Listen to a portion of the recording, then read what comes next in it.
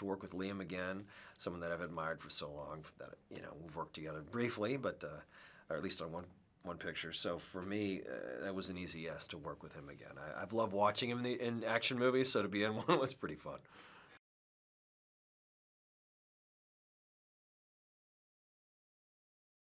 Wow, it's funny. We all think we'd be super noble until, and I think that's one of the things that I love about the movie and about Liam is you understand very quickly, even though in the context of a movie, like no good can come from taking money.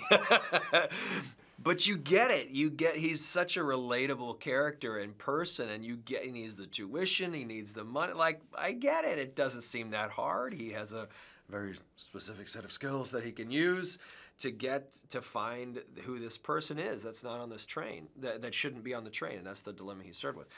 I mean, would I do that? I'd like to think no, but I got mouths to feed as well, and yeah, how bad can it be?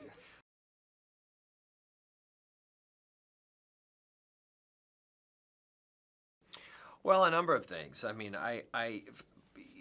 for me, when the beginning scenes of a movie are always, the setup is always really important to me, because I want to create something where you can go back once you know the ending, go back and go, oh, I see what their seeds they're sowing there. So that's always fun as an actor.